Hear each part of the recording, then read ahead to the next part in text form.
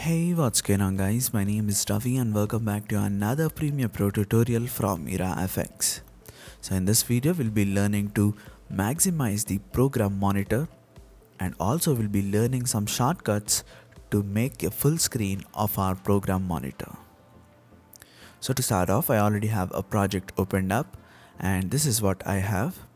If I want to maximize the program monitor, make sure you select the program monitor area and you have this title program here. If you double click on this, you can see that the program monitor is now maximized. So if I double click on this program title once again, you can see that we are restored back to the original layout. So let me tell you a shortcut here.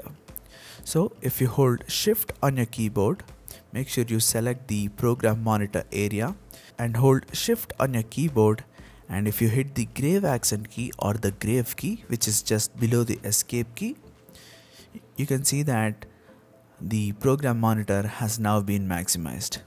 If I hit shift and the grave key once again, it would be restored back to the original layout.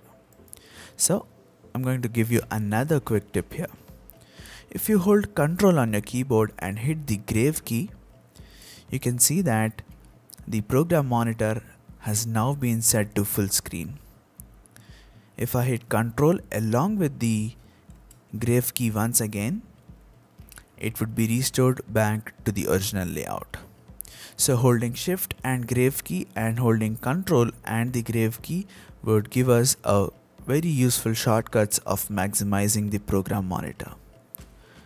I definitely feel that it would enhance your video editing workflow. If you found this video helpful, give us a thumbs up, and if you'd like to talk with me regarding visual effects and video editing, you can always reach out to me on Instagram. See you guys next time with another tutorial.